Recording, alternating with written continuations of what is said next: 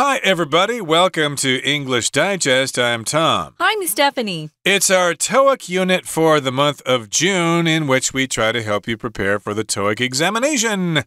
And today we're talking about summer work opportunities. It is summer now. I suppose if you haven't made these arrangements already, it might be too late, but you never know. It's already June 17th, and it's near the end of the school year now. So, yeah, act now, and you might have a job opportunity. Yeah, I think getting a summer job is great. Why waste the time? You can earn some money and maybe get some experience. I always had a summertime job. Actually, I started working part-time when I was a junior in high school. I just wanted extra spending money. So, and our schools were pretty easy, I must say. Didn't have a lot of homework. So, yeah, I think it's a great thing to get some work experience so that when you finally do get a full-time job, you're not stunned at spending your whole day at work. Exactly. Yes, I've had some work experience myself. I think I started working part-time at my dad's gas station when I was a freshman in high school. And, of course, I had various summer jobs during the summer as well. That's a good time to be working because you're not in school and you've got some free time on your hands, so you might as well do it. You can only go to the beach and ride your bicycle so many times. Okay, so we're going to find out what's happening with Jennifer and Kevin. Jennifer is thinking of finding a part-time summer job, and let's find out what Kevin tells her, what kind of advice he gives her. Let's listen now to their conversation. Hey, Kevin. I've been thinking of finding a summer job. I want to save up for a new laptop. Sounds good, Jennifer. What kind of job are you considering? Ideally, something in an office setting. I want to gain some practical experience, maybe in marketing or administration. However, I stumbled upon a Facebook ad for a typing job yesterday, and it seems like an easy way to make some quick cash. Here, take a look at the ad. Cindy Dow. We're looking for data entry typists. Salary, at least 3,000 NT dollars daily. Location, work from anywhere with your cell phone. Hours, totally flexible. Work whenever you wish. Wait, isn't this one of those typical online scams? These platforms can be breeding grounds for fraudulent job offers. Really? It looked pretty genuine to me. It even has references. I see your point, but I've read articles about similar scams. They often imitate legitimate offers, complete with convincing references and attractive payment terms, only to exploit eager job seekers. Once you DM them, they will ask for personal information or a registration fee first. You should try more reliable job platforms. Such as? A safer bet would be to explore established job boards like 104 or directly check the careers section of reputable companies. They offer verified job postings and are far more secure than random social media ads. You're right. Thanks for the heads up. Okay, everybody, it's time for us to discuss the contents of today's lesson. The title is Summer Work Opportunities and Traps. Now, an opportunity is a chance to achieve something. We're all looking for job opportunities, job openings, for example, and, of course, lots of young people are looking for those opportunities to have a summer job. But watch out because there might be some traps or some scams that you got to watch out for. Unfortunately, there are people out there who want to take advantage of you. Yeah, a trap is usually used when we're talking about hunting, or maybe you have some mice in your apartment and you want to make sure that they are caught. You could buy a small trap. Their body gets stuck in it, and then you toss them out. But here we're talking about people being tricked into doing something that is a fraudulent or dishonest scheme or plan. We're going to talk about what a scam is in a minute. But trap here just means someone set you up to believe something that's not true. So be careful of those. So we've got two characters, Jennifer. I'm Jennifer. And then Tom's going to be Kevin. So she tells Kevin she's been thinking of finding a summer job. You could also use about as a preposition here. I've been thinking about finding a summer job. They're both correct. I typically use about more often if I'm thinking about something. So she wants to save up the money she earns from a summer job to buy a new laptop, which is a nice goal. It is, and of course, if you want a summer job, it's a good idea to have some sort of goal. Maybe you're going to attend university in the fall and you want to have some spending money so you can buy some things.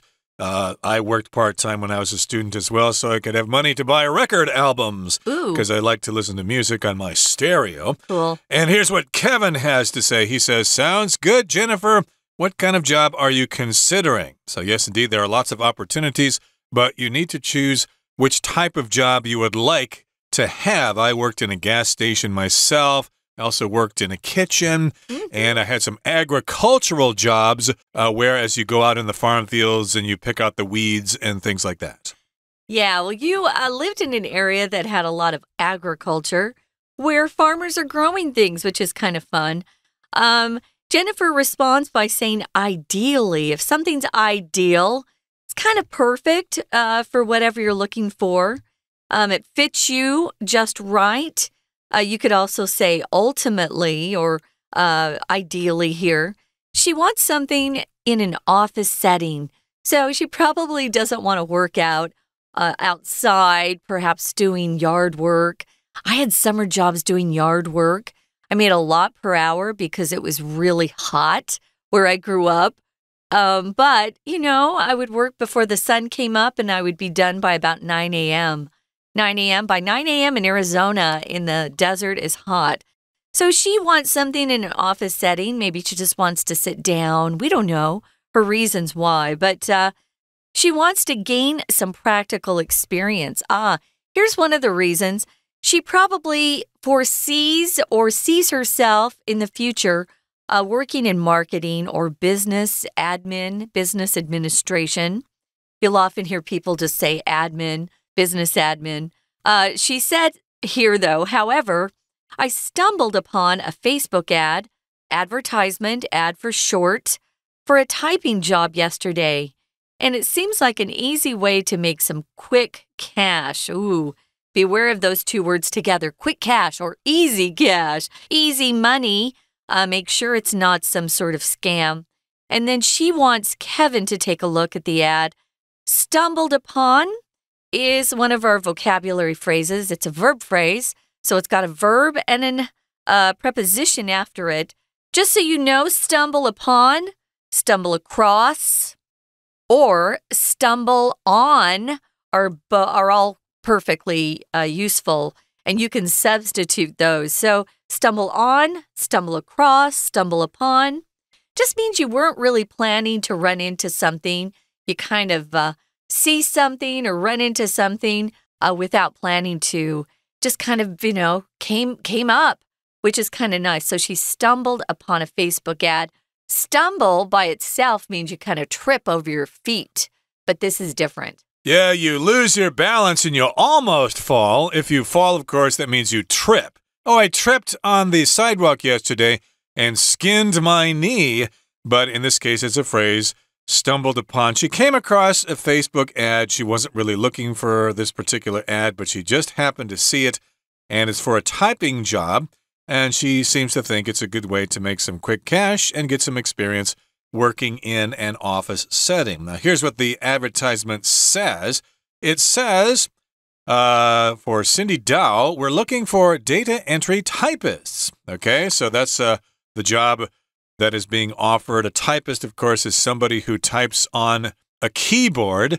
It could be a typewriter, but those are obsolete now. Nobody uses typewriters. You'll be typing on a keyboard and entering information into a database on a computer. You're typing the information, and I guess there's still lots of information that is still on actual sheets of paper. In the past, they had to write everything down with typewriters, or they wrote them down by hand. And nowadays, you can find jobs where people can enter that information into a computer database, although I think AI is doing a pretty good job of that nowadays as well. So that would be a data entry person or a data entry position. It can be boring, I must admit. I did it a long time ago, but yeah, you can make some money. It's not hard. You don't have to think. You don't want to make mistakes, though. Be careful with that. So she's been looking at this ad. It looks like it's a pretty good salary. Make about $100 a day. And you can work from anywhere if you want to work on your cell phone. I don't like to do a lot of working on Word documents or changing text on anything on my phone. It's too small for me. I like to work on a computer. I'm very fast on a computer, but not so much on a cell phone. The hours are flexible, kind of nice. You can work whenever you want to, but you have to just make sure you get enough hours per week. So Kevin says, wait, isn't this one of those typical online scams? There are a lot of online scams. Seems that we get more and more online scams every day. Beware, they come into our text messages on our phones. Sometimes they come to me through my email, but I see scams every single day. And you need to be careful and watch for your grandparents and parents as well if they're not really savvy or experienced with scams online. Sometimes they hit the wrong thing, they download something they shouldn't, and suddenly they've got a mess on their hands, so be careful. It can happen, so you got to watch out for those scams. A person who does that is a scammer. And, of course, there are lots of scammers all over the world. Or scam artist. Scam artists, yeah, okay. Also, that's possible. So, yes, indeed, it might be an online scam. And these platforms, or these programs that are online, can be breeding grounds for fraudulent job offers. Now, breeding refers to the act of breeding animals, okay? You get the boys and the girls together, and they produce babies. You breed those animals for whatever purpose. You may be, trying to grow animals to use on your farm or something. Don't use breeding to talk about humans, a man and a woman having a baby. That's not cool. Just use it with animals. Yeah, it's kind of crude to use that if you're talking about people. I suppose you can make a joke that way, but gross. We don't normally use it that way. But indeed, a breeding ground is where these things happen, where they grow, okay? So yes, the platform can have all sorts of these scams that people might fall for, and they're grounds for fraudulent job offers. Tom, sorry. I wanted to mention breeding ground is a place where something bad continues to develop. For example, I could say, your bathroom is a breeding ground for germs. So you need to clean your bathrooms and your kitchens up really well. But breeding ground is known to be kind of a negative feeling. Oh, it's a breeding ground for scam artists, or it's a breeding ground for germs. Be careful. Yeah, a lot of the scammers, I think, are in India, but of course they're in other places as well. I don't want to say anything against India. They've got great food. Or Nigeria. I get emails supposedly from Nigeria. Somebody who's died and they're going to give you an inheritance or something like that. I've seen that many times before. They're kind of old, though. I haven't seen those recently. But in any case here, these platforms indeed can be breeding grounds for fraudulent job offers. If something's fraudulent, well, it's deceptive and it's not honest. It's a criminal act, and they're trying to do something they're not supposed to be doing. And we oftentimes shorten fraudulent to fraud. I could say, he was arrested for fraud, trying to cheat taxpayers out of their money. Right. So you got to watch out, be on the lookout for those kind of scams or fraudulent job offers. So Jennifer says, really? She's kind of disappointed, I think. It looked really good to her. She says it looked pretty genuine to me. I've heard some Americans say genuine, but it's kind of a joke. I don't think we really say genuine very often. oh, it's a genuine leather purse or something like that. Yeah, if they're trying to talk in a southern accent just for fun or something, they may say genuine deal for you. But it's real. If it's genuine, it's real. Yeah, genuine leather, for example, genuine gold. And yes, indeed, she thinks the advertisement is legit or legitimate, and she says it even has references. References, of course, are people or things that you list so people can check out to make sure you're telling the truth. If you're looking for a job, of course, you want to provide some references, maybe from a teacher or a professor or something that knew you and can say good things about you. Yes, I have my references here. You can contact, Professor Smith or whatever, and he can tell you what a great guy I am. If you've already had a job before, your references will come from a previous employer. They're kind of telling whoever you're applying to work with that you're a good worker, that you're someone who is reliable and trustworthy, you're honest. All of those things are good. So you're not going to ask a former boss or teacher who disliked you no. or who doesn't have a very good, opinion of you. Don't ask those people for references. Ask for references from people who think you're a great person and that will work hard. So, yeah, you want to get some references. She said the ad even has references. So it sounds like the ad lists some people you can contact to see if they liked doing this particular job. But, they could have been paid off. Right. They probably know the people involved in the scam, and they're going to say, oh, yes, I worked for that company before. It's a great company. It's a legitimate, and you make a nice salary. It's got a nice air-conditioned office. Of course, they're going to tell you those sorts of things. Sure. They're not going to say, oh, don't work for them. It's a scam. They're going to cheat you out of your money. They're going to send you to Cambodia to work illegally in a factory with no time off and stuff like that. Yeah. So, yeah, you got to check out the references to make sure they're legit. Maybe you can get a reference from a friend or something. That's probably the best way. That's how I got most of my jobs, because I knew somebody. Hey, there's an opening in this company. Why don't you go apply? That's how most people get hired, guys. That's the best way to find out how to get a job, basically.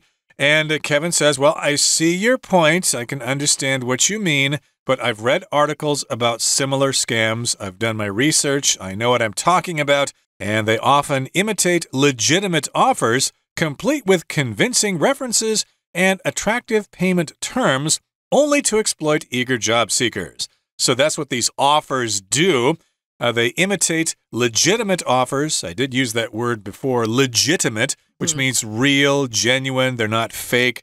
They're what they say they are. They're legitimate, and they're complete. They have convincing references and those payment terms. If something's convincing, well, it can convince you. It can make you believe something is true. Yeah, someone can be very convincing. Someone who is a very good liar is often able to be convincing to others. So you need to really look into things carefully. Don't just believe anything you read, hear, or see. You need to do some research yourself to see if what they're offering or saying is true. So they can come complete with convincing references. Some items online that are for sale often have reviews, or restaurants might have fake reviews online. Make sure that what you're looking at is legit, that it's genuine. Legit is just kind of a quick slang way to say legitimate. It's legit. He's legit. He's real. He is what he says he is. It says here, once you DM them, they will ask for personal information or a registration fee first. If you DM someone, you direct message them. When Tom and I were growing up, it would be direct mail. So we would get advertisements through the mail that were addressed to us specifically and not just resident. Sometimes you get ads like that in the mail. But here, of course, everything's digital. So direct message is when you go into their message and you write to them, but nobody else can see. Only the person you're DMing, and we've made that into a verb. Yes, DMing someone can see them. And it says here, Kevin says, you should try more reliable job platforms. There are job platforms here, especially in Taiwan, like 104, that you can trust. A lot of people have used that. I would look to more reputable and legitimate social media job platforms that you know you can trust. Okay, so he says that she should try those more legitimate job platforms. Yeah. And she says, such as, for example, can you tell me? He says a safer bet, something safer to do, would be to explore established job boards like 104 or directly check the careers section of reputable companies. So that's what you can do. We've got these established job boards like 104. It's an online interface where you can look for job offers, and they're legitimate. They check these things out. I'm sure maybe a scam slips through here and there, but for the most part, they're legitimate. And so that's a safer bet. Something's established when it's been there for a long time. It's been set up for a long time, and they're reliable. And, of course, you've got the careers section of these reputable companies. If you're reputable, you've got a good reputation. People believe that you're a good company, and they offer verified job postings and are far more secure than random social media ads. So if it's verified, somebody else has checked it to make sure it's true, and they're real people, they're reliable people that have checked it out. They're not some other scammer. Yeah. Notice that reputable is an adjective of reputation. But notice, sometimes we do this to you in English. We change the 重音 or the strong syllable. Reputable. Not reputable or reputable. Reputable and reputation. So yeah, you want to look at something that has a good reputation. That's what reputable means. So Jennifer says, oh, wow, great for all the information. Thank you. Thank you so much. She says to Kevin, thanks for the heads up. Heads up is just somebody giving you kind of a prior warning. They give you a warning or some advice before you do something. Thanks for the heads up. Maybe you work at a company and your coworker calls you while you're on your way to work and says, hey, just so you know, the boss is in a bad mood. So, don't be late. Thanks for the heads up. Thanks for the warning. Thanks for the warning indeed. And that brings us to the end of our discussion. Let's turn things over now to our Chinese teacher. Hello everyone, 我是派老师。今天讲解的是6月17号 Unit 9 Summer Work Opportunities and Traps。这是第一天的课程，这一篇是多益单元。这个单元要讲的和暑期打工有关。第一天课文内容是一段男女生之间的对话。女生 Jennifer 告诉她的朋友 Kevin， 她想存钱买笔电，所以需要打工。而在网络上看到一则求财广告，不过他的朋友 Kevin 好心提醒他要小心诈骗，因为现在有很多不实的职缺广告会伪装成合法的工作，但实际上是非法的，很可能呢是诈骗陷阱，严重的话会让求职者陷入重大麻烦，搞不好人财两失啊。最后 Kevin 也提出建议，可以在哪些地方找工作会比较安全。好，那我们一起来看学习重点吧。一开头是 Jennifer， 她就跟 Kevin 说 I've been thinking of finding a summer job。 好， I've been thinking of 就我最近在想什么事情，后面讲出她真正的目的 I want to save up for a new laptop。 我想存钱买笔电， save up for something 就打算存钱做什么事。那再来 Kevin 怎么回应呢？这都是很值得我们学习的。 Kevin 说 Sounds good， 很不错的点子，很好的想法。好，那 Jennifer 呢进一步的去回答 Kevin 的问题，说他想要做的是什么样的暑期打工。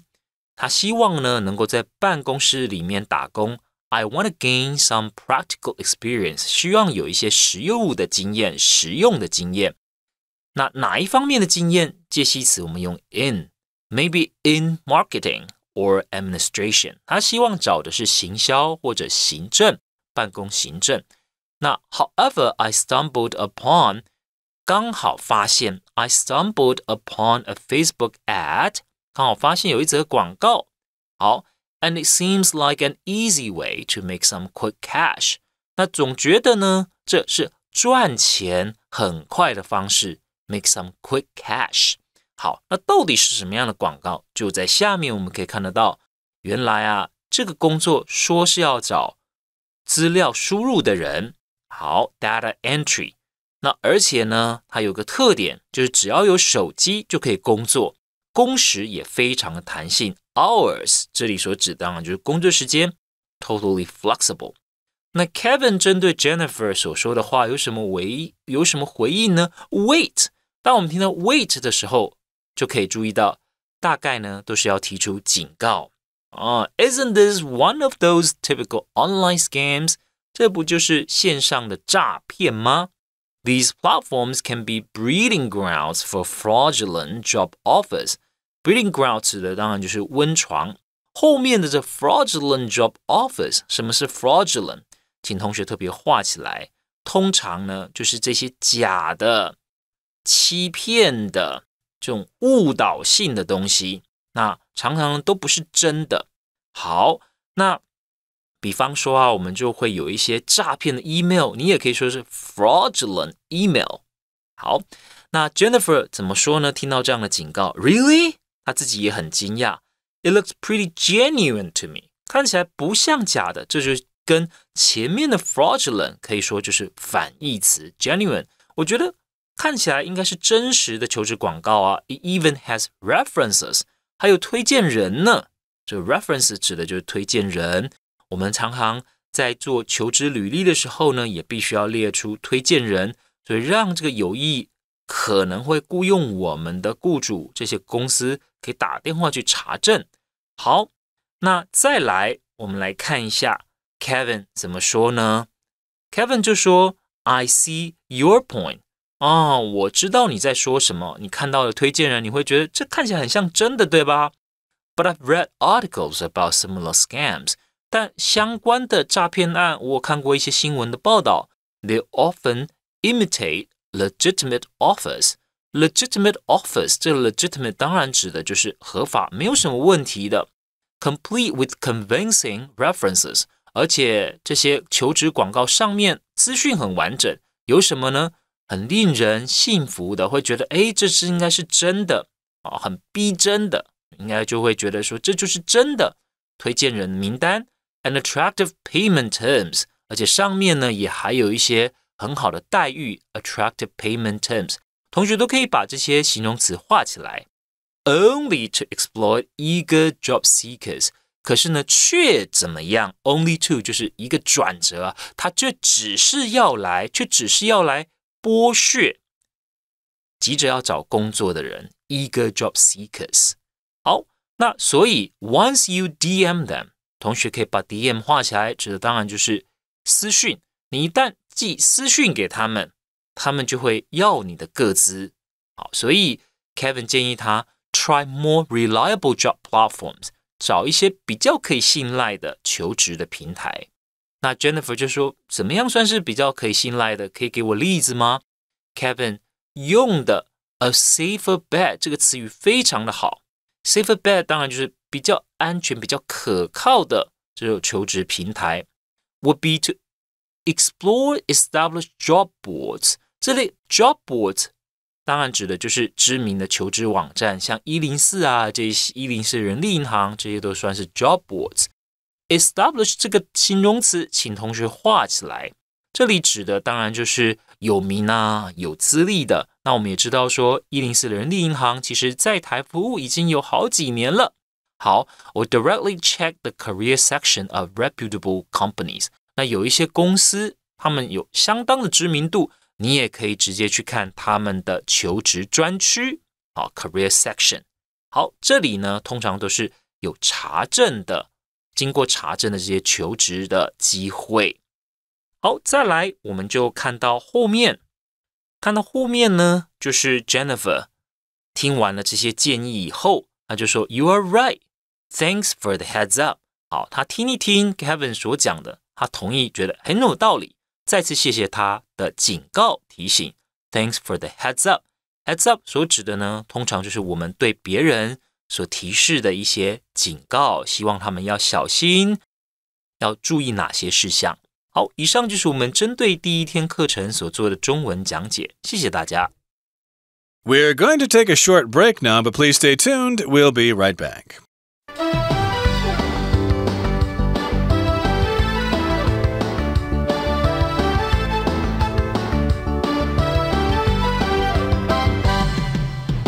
Welcome back, everybody. We're going to introduce some useful expressions for you. We're talking about persuasion. That's what Kevin was doing with Jennifer here. He was trying to persuade her to use reputable websites and not rely on that scam advertisement she just saw.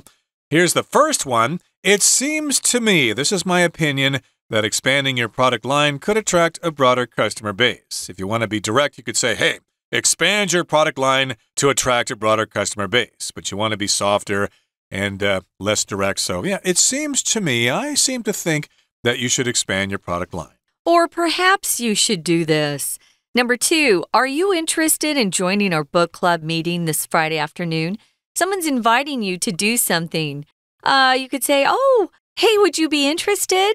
Oh, I think you'd like this. Are you interested? Is more direct, but would you possibly be interested in doing this? What's number 3, Tom? Have you thought about, which could also be expressed as have you ever thought about? Yeah. I remember hearing ads about that. Have you ever thought about a career as a medical professional or something like that? Yeah. And here it says, have you thought about using social media marketing to increase your brand visibility? Yeah, use social media to let people know about your product or service. Yeah, have you ever thought about that? Something you should consider. Now, here's our discussion question. Do you think social media is a good place to find jobs? Why or why not? I think for the most part, I would say a good 75% of the jobs that are out there, you get through someone you know. So I would ask around, ask your friends, your relatives, companies you work with, maybe you have clients. Ask them if they're hiring. That's the best way to get hired. I wouldn't think that social media is a great place, but 104 is pretty good. I've looked at that before. Okay, so yes, indeed, you need to make connections to get a good job, and we wish you the best of luck in finding a summer job. Okay, that brings us to the end of our lesson for today. Thanks for joining us. Please remember to join us again next time. From all of us here at English Digest, I'm Tom. I'm Stephanie. Goodbye. Bye.